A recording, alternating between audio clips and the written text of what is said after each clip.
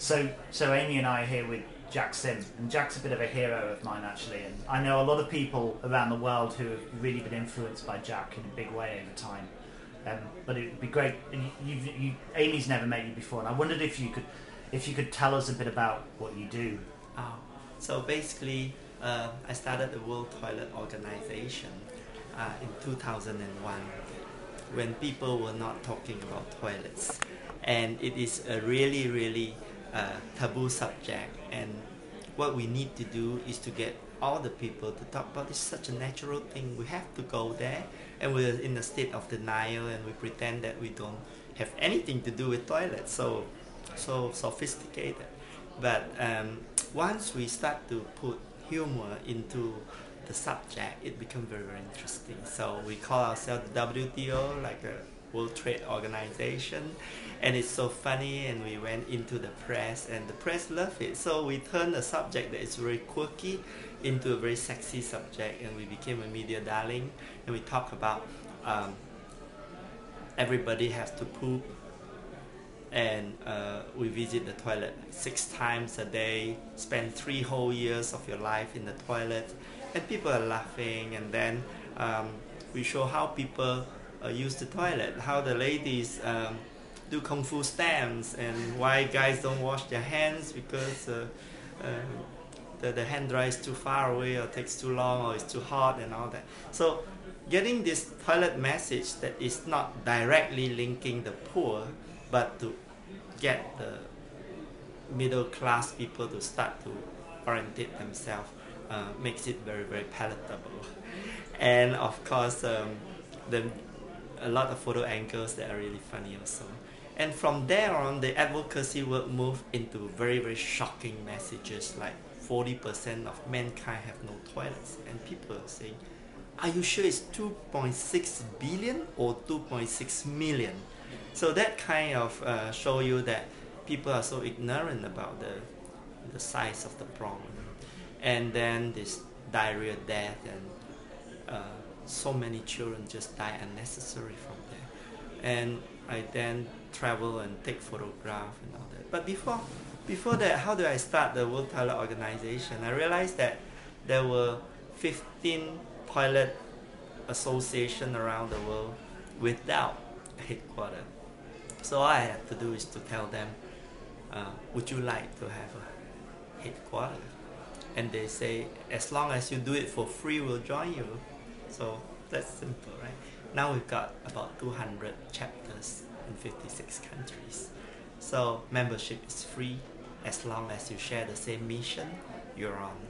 So and it's been, I think one of the things that is especially interesting about the way that you've approached this is how you've been able to mobilize lots of people. And I don't ever meet people who are connected to you that aren't just amazing, positive, really dynamic people who seem to understand how to communicate these ideas and and get the message across. And I mean, how do you find them, or do they find you?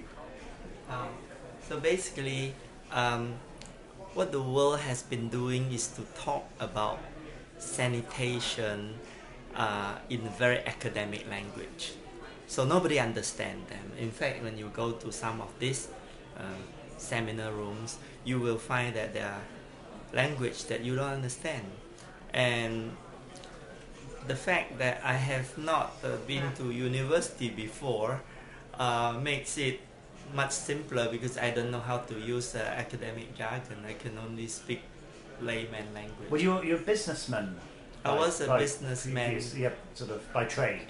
Yes, from 25 I started business, and I retired at 40 with enough money to live the rest of my life.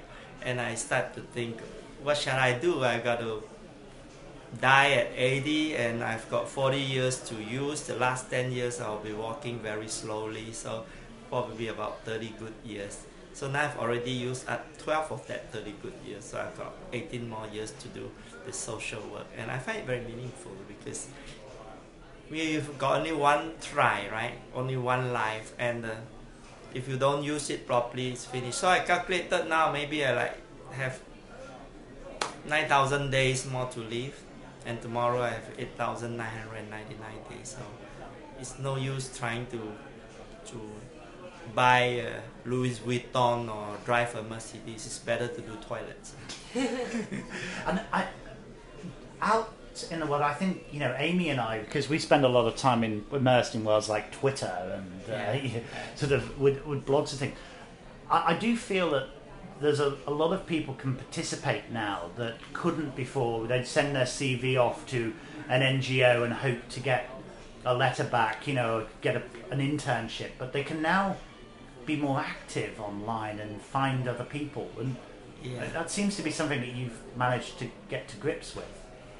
Yeah, most of the time the things that I do, I don't know very well the technicality. It's just I get other people who are cleverer than me and leverage their volunteer time to do it. So World Toilet Summit was also the same. We do it for free, and the show organizer, professional event organizer, will underwrite it, and if they make profit, they take it. If they lose money, they still have to deliver the event very, very professionally. And we have World Toilet Day. We declare 19 November World Toilet Day, and the whole world is celebrating it. We just checked on Google, 13.4 million mentioned on the web, and like hundreds of unique journalist reports. So it's really fun to be able to create things out of nothing, and to be able to communicate messages that touches people and get them into action. So now we are trying to, advocacy is very successful now, and we're trying to create sanitation marketplace by getting business people to come in, produce toilet sanitation system and sell and distribute. So I think that donation cannot solve this problem. No. So the only way is to get business to come in. Great. Well, Jack, thanks, and it's great to see you. Thank you. Thank you.